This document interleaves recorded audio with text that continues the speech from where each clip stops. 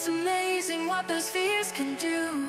Breathing spheres made of goo, helping you breathe whatever you do.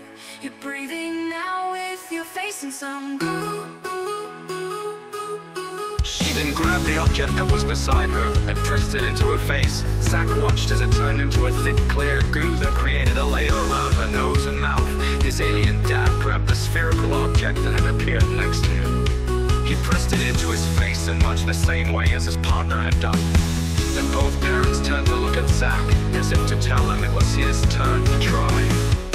Breathing spheres made of goo.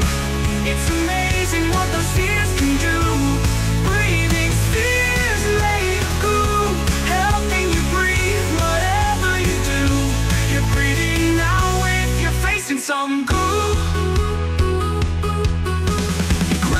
Spherical object rammed it into his face, as if he were performing a clown's custard pie act upon himself. The goo morphed and spread itself around his nose and mouth. He couldn't breathe through it at first, and it felt more like it was suffocating him. But after a few more moments, the goo seemed to absorb into his face's skin. Then it felt like it wasn't there anymore, and as it did, Zack realized that he could breathe normally again. "Good job," his alien dad said. "Breathing okay then, are you?" Zack nodded his head. "Yeah." Breathing spheres made of goo. It's amazing what those spheres can do. Breathing spheres made of goo, helping you breathe whatever you do.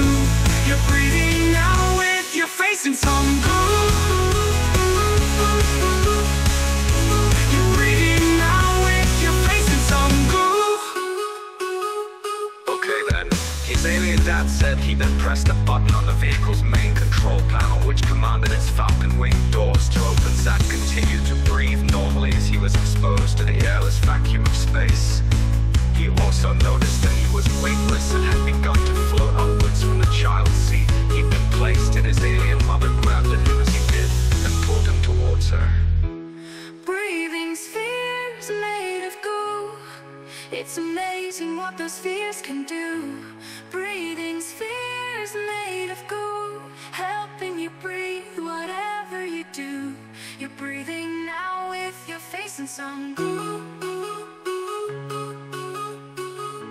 You're breathing now with your face in some goo. You're breathing now with your face in some goo. Grab hold of me, she said to him. Zack wrapped his arms around her neck. He contemplated about why he could hear her voice in the airless vacuum of space for a moment.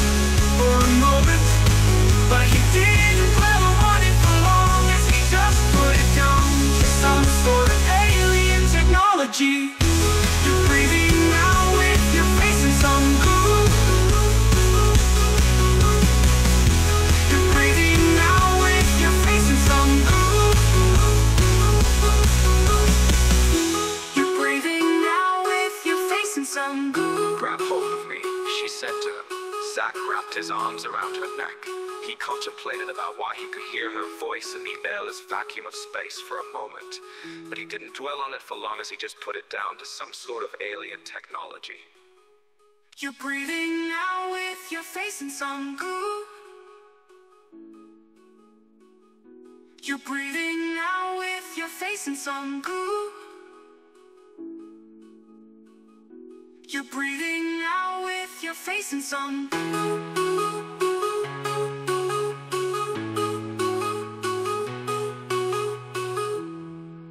One day the Rutley turned the all-make colon for a moment.